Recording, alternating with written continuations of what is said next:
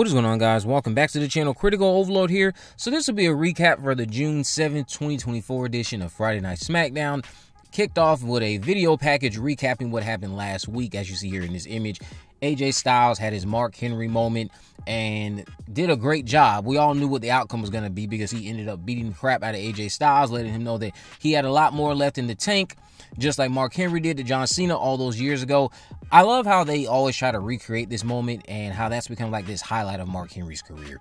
But after this opening recap package of AJ Styles pulling the rug out from under Cody Rhodes, we got the Bloodline, or as I like to call them, the Bloodline 2.0 kicking off the show, because that's what this feels like. It feels like CM Punk and the New Nexus back in 2011, if you remember them.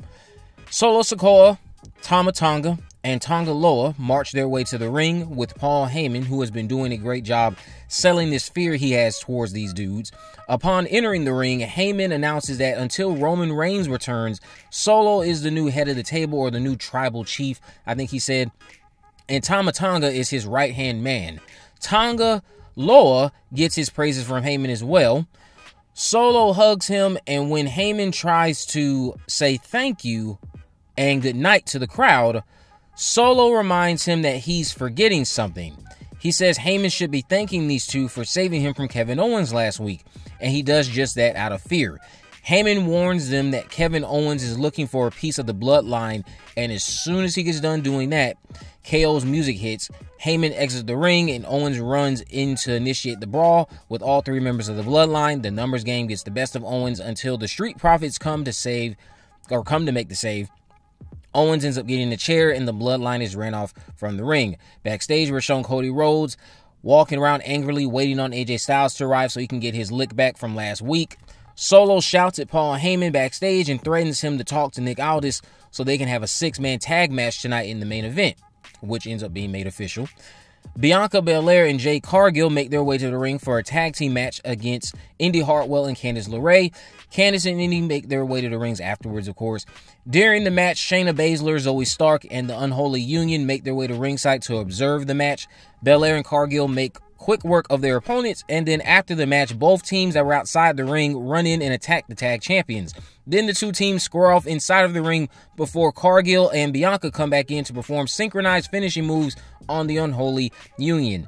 Nick Aldis meets Cody backstage and tells him AJ and he should consider this because it's not smart to fight backstage since someone could get hurt. Cody brushes it off and continues to wait for AJ. Johnny Gargano makes his way to the ring for a singles competition with Tommaso Ciampa accompanying him, one half of DIY. Sarah Schreiber interviews Apollo Crews, or tries to anyway, because Legado del Fantasma interrupts with a beatdown. Nick Aldis shows up to assist, breaking this up. LA Knight pesters him even further about Logan Paul's whereabouts. Carmelo Hayes appears to taunt LA Knight, prompting Aldis to make a 1v1 for later tonight. Grayson Waller makes his way to the ring to face Gargano. Now, there was a pretty scary spot during this match outside of the ring in terms of Gargano nearly snapping his neck. If you know, you know. But yeah, it was pretty obvious that spot wasn't supposed to go that way. Grayson Waller managed to pick up the win. Nick Aldis goes back to Cody Rhodes, with security, letting him know that AJ is going to pull up soon, and this is just a precaution to keep things in order. Cody paces back and forth, waiting for AJ, who pulls up in his car with Gallows and Anderson at his side. Cody makes his way to the ring and tells AJ to get to the ring right now. AJ comes out to the arena but stays up on the ramp. He tells Cody what he wants is irrelevant to him. AJ tells Cody to give him what he wants, though, a WWE Championship match next Saturday at Clash at the Castle in Scotland. Cody accepts but says it's not going to be any ordinary match. It's going to be something in line with what he should have done last week. It's going to be an I Quit match. Jade Cargill and Bianca Belair are interviewed by Byron backstage. A tag team triple threat match against the two teams that attacked them earlier is now made official for next week's PLE. LA Knight makes his way to the ring for his match against Carmelo Hayes. LA Knight picks up the win and then tells Logan Paul to the camera if he doesn't want to come to SmackDown, he'll bring SmackDown to Logan Paul. Tiffany Stratton tells Nia Jax backstage that they should team up, the queen and princess of the ring. Mi Chen confronts Nia, throws a drink on her, and then they have a brief brawl before that's broken up. Bayley makes her way to the ring to cut a promo, but Piper Niven and Chelsea Green interrupt her. Bayley ignores Chelsea's ramblings and tells Piper Niven how much she respects her and intends to beat her in her home country next Saturday. Piper Niven retaliates with an absolute banger of a promo. I mean, I was hanging on to every word she was saying. That's how great this promo was from Piper Niven. Cannot wait to see those two face off next weekend. And now we are at this, well, actually, before we got to the main event, we got this brief promo package of Logan Paul at his house, I guess, in LA, telling LA Knight that he's planning to collect another belt tomorrow night in this Tetris competition or something.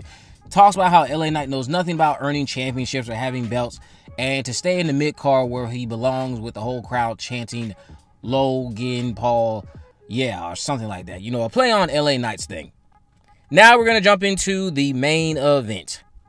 Now, our 6-man tag team main event actually ended up resulting in a DQ. As exhilarating as the match was, and it was very fun to watch, it ended up in a DQ, with the show concluding with the Bloodline 2.0 driving Kevin Owens through one of the announcer tables and doing the signature pose that they like to do, recognizing that they are those ones. So Paul Heyman was off to the side, putting his finger up in nothing but fear once again. Paul Heyman, to me, at least, is the best thing about what's happening right now with these new group of Bloodline people. I'm just not fully invested in this Solo stuff. Solo's doing a great job. It's just something about it that I'm not fully invested in. I think it's because of the fact that they're trying to keep the Bloodline active while Roman is gone, and I get that this possibly is building up to a SummerSlam match between him and Solo, which possibly is going to be good. I like it and I can appreciate long-term booking plans from Triple H. I'm just not fully on board with what they're doing with Solo and these other two, Tama Tonga and Tonga Loa. They're doing a great job. It's just not the same, and it doesn't hold a candle to the original Bloodline. I thought the SmackDown tonight was pretty decent. You know, the opening segment I thought was decent up until the point where you saw like a rehash of what we already saw last week or even a week prior to the Street Profits saving Kevin Owens, or some type of variation of it. Also, I can appreciate that they are addressing these pacing issues, because this show did not go off the air with the network pulling the plug out from under them or pulling the plug on it. It actually was able to get the full picture told with the Bloodline standing over Owens, and the show went off a few minutes earlier than anticipated, I think, as well. Nice to know that we have the second rematch confirmed between AJ Styles and Cody Rhodes. I'm certain that I Quit match will be a banger. I'm certain Cody Rhodes will also come out on top. But that's to be expected, because I think the long-term plan right now and the expectation is that it's going to be him versus Randy Orton at some point, if not at SummerSlam, some point in the very near future. Let me know what you guys think about this down in the comment section below. If you haven't already, of course, make sure you subscribe, turn on post notification, and this video in the description. I'll have links on my social media accounts. I am on Facebook, Twitter, and Instagram. You can message me there to let me know any movies, news, or reviews you'd like me to cover in the future. And with all that in mind, guys, I will see you in the next video.